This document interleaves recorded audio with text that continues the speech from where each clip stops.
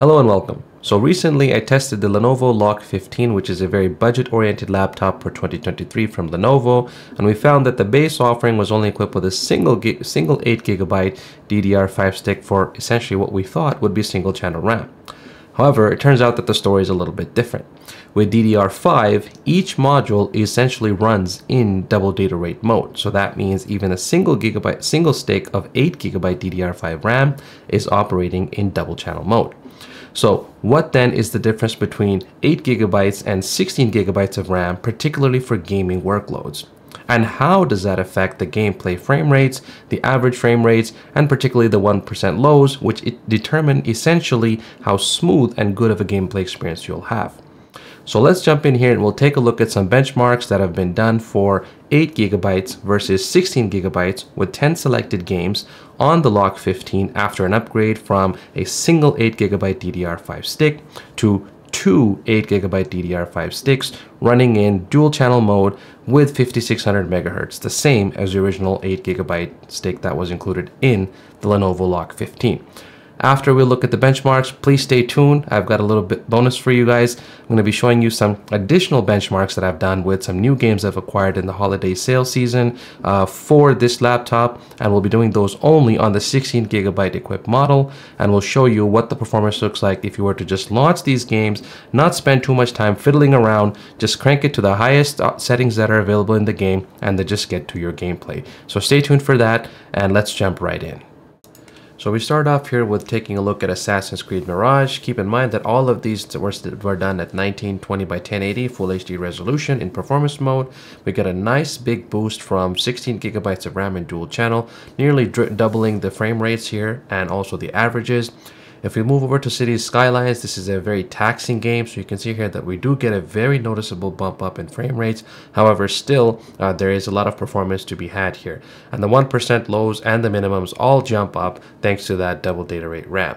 Same thing is exhibited in Cyberpunk, however this is a little bit less visible here. I believe this may be due to GPU bound games, but if you look at those minimums and those 1% low averages, that would really help to get a smoother gameplay experience. As we move along to Diablo 4, the average frame rate is kind of tied at 150, but if we look at the 1% lows and the minimum average, absolutely amazing boost to performance there. So that is basically what will determine how smooth and how good an overall gameplay experience you have and how lack of jittery your gameplay is.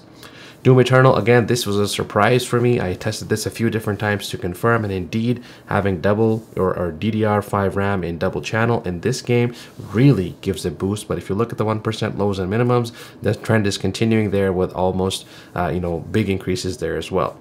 Far Cry 6, there's also increases all across the board here, however not as much as some of the other games, but nonetheless 76 to 93 FPS average is a big boost, particularly those 1% lows from 20 up to 42. In Hogwarts Legacy, we've got a nice noticeable boost at the average frame rates. The 1% lows seem to be tied, and the minimum for some reason has receded in performance.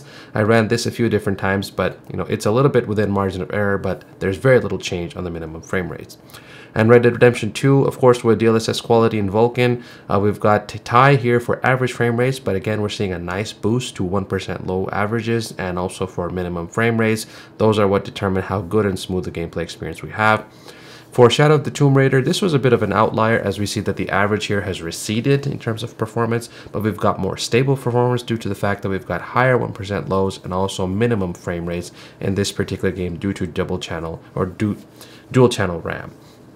In The Witcher 3 here, a little bit of the same story as we saw in Shadow of the Tomb Raider, a little bit of performance recession in terms of the average frame rates, but we do get a nice boost up to 1% lows and the minimum frame rates, so it's kind of pretty much keeping in line with the rest of the stats here.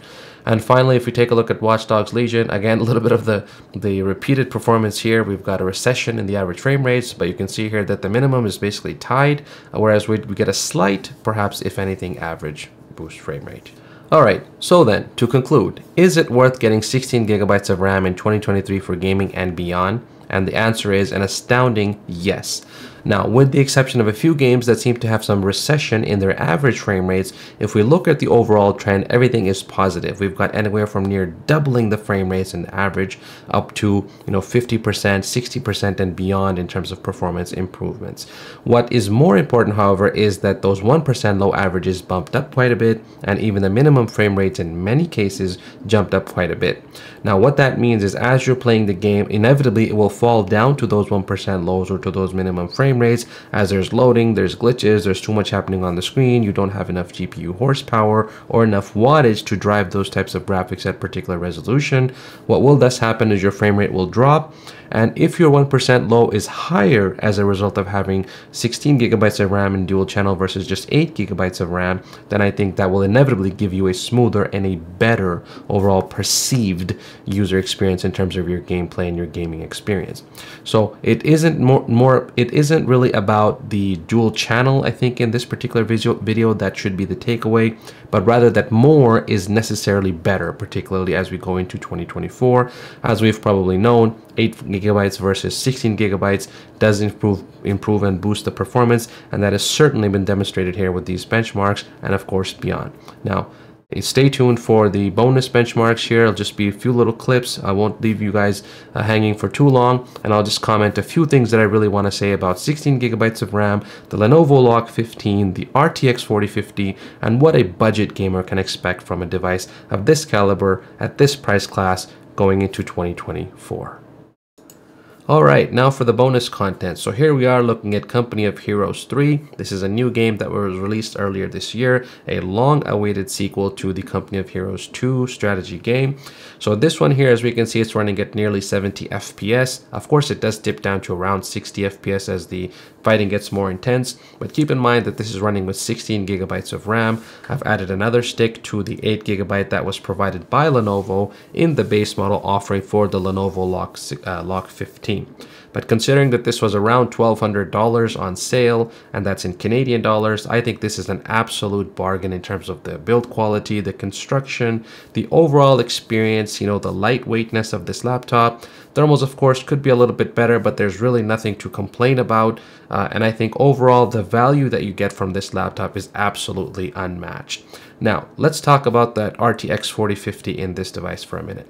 Well, we know that the RTX 4050 is the entry-level GPU in this device from NVIDIA for the RTX 4000 series.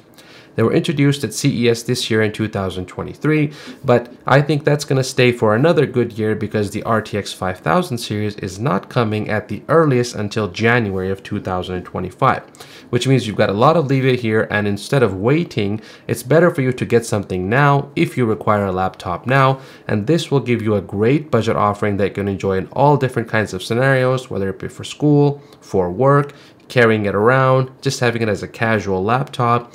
And if you're the type of gamer that uses your laptop for everything, it is your only computing device, and you like to use it for gaming, entertainment, content consumption, work, office stuff, etc., I think you'll have a great time here.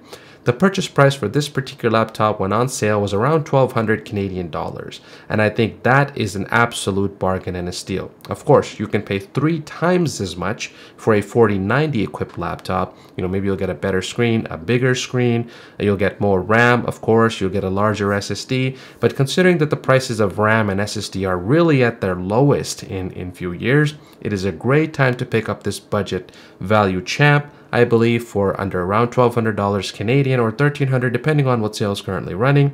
Equip it to your heart's content with the amount of RAM you'd like, a larger SSD, and just have a blast. I've been thoroughly impressed with the RTX 4050 as well as the Lenovo LOQ 15. Lenovo really has a winner on their hands here, and it should not be looked past when you're looking for your new budget gaming laptop choice. And there you have it. That's the Lenovo LOQ 15 and 8 gigabytes versus 16 gigabytes of RAM for 2023, and particularly for gaming. So even though you're only getting 8 gigabytes of RAM on the base offering, you can totally do just fine, as you'll see that there's definitely playability of games in this particular configuration.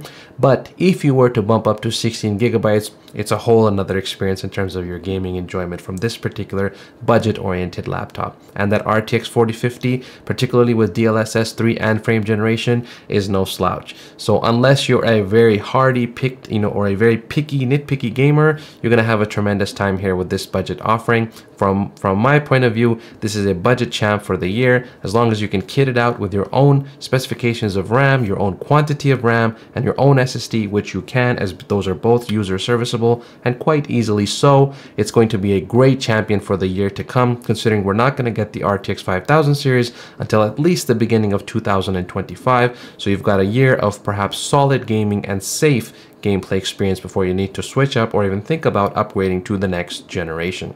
So hope you enjoyed this content and you learned something. If you found this useful, please leave a comment below and let me know what was most interesting to you, or if you learned something.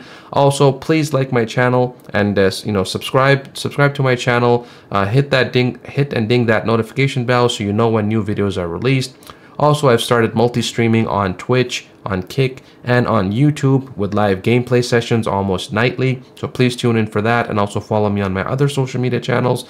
And I'll also be getting some exclusive content up on my Instagram in terms of behind the scenes footage and some demo reels about products as I'm actually in the process of reviewing them. And also get subscribed to my TikTok, where you'll be finding some highlights and also a daily news for tech that I'll be starting very, very soon. So get subscribed everywhere, follow my channel, and please continue to support so we can help grow this type of content. And thanks very much for watching. We'll see you in the next video.